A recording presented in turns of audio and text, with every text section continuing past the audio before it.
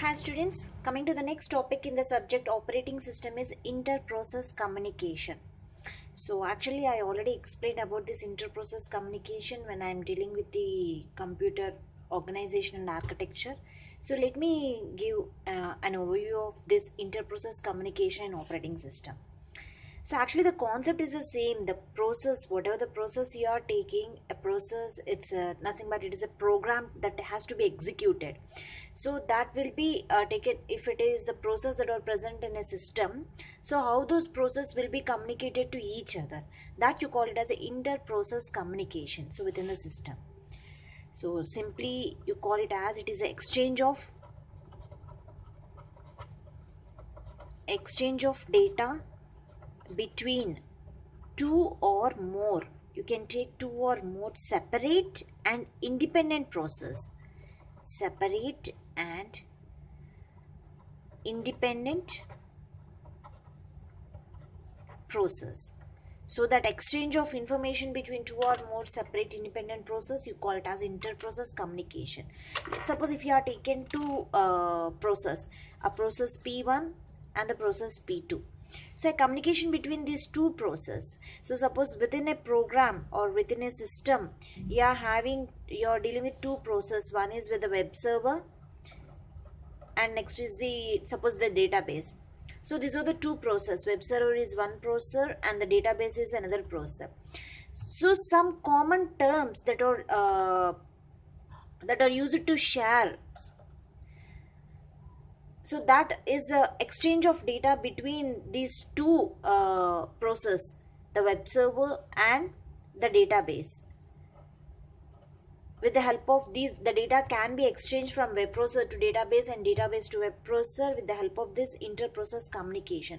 So here we are exchanging of data between these two processes which are separate and these are independent. So the web server is having their own ID and it is having their own IP and the same own address, and whereas for the database is also having their own identification. So these two are the independent process. These are the two independent process, and these two independent process wants to exchange of data. So that technique you call it as a inter-process communication. So this one process and another process, a communication between the within the system, you call it as inter-process communication. Okay, so this operating system provides this operating system, whatever the operating system you are taking, that operating system provides facility for inter-process communication. So this operating systems that provides the facilities for this inter-process communication. This inter-process communication is divided into, inter-process communication may be a unicast, it may be a unicast, or it may be a multicast.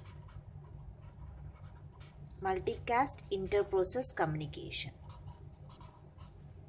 Okay, the inter-process communication may act as a unicast or it may act as a multicast. So what is this unicast inter-process and what is a multicast inter-process? Actually, unicast means a communication is from one process to single other process. That you call it as a unicast. What it mean? A communication is from one process, means from one process to single other process, that you call it as uniprocess. So here this case is a uniprocessor. So here one process is to single other process.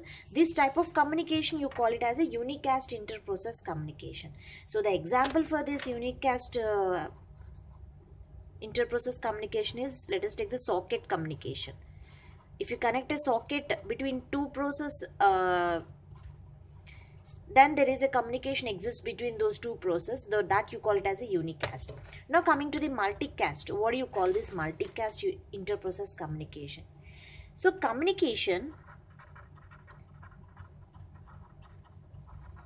is from one process to group of process. So here I am talking about one process is going to be communicated with a group of process. This you call it as a multicasting interprocess communication. So the example for the multicast interprocess communication is publish or subscribe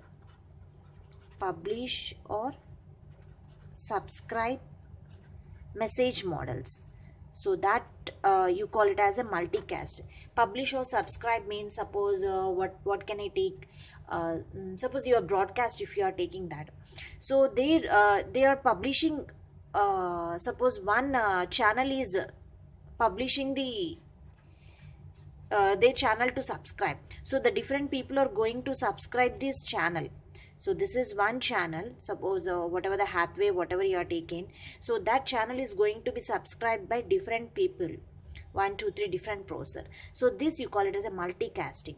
So a communication is from one process to a group of process, one process to a group of process, you call it as a multicast interprocess communication. So this, just I am talking about this a communication.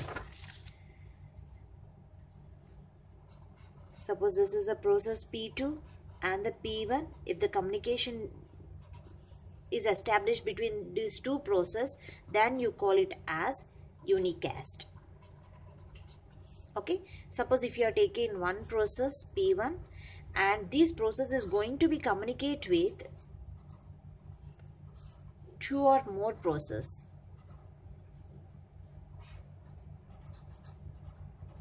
Okay, so then these type of interprocess communication, you call it as a multicast. I hope you understand what exactly the unicast and multicast interprocess communication. It's just a communication between two or more processes. Okay, thank you.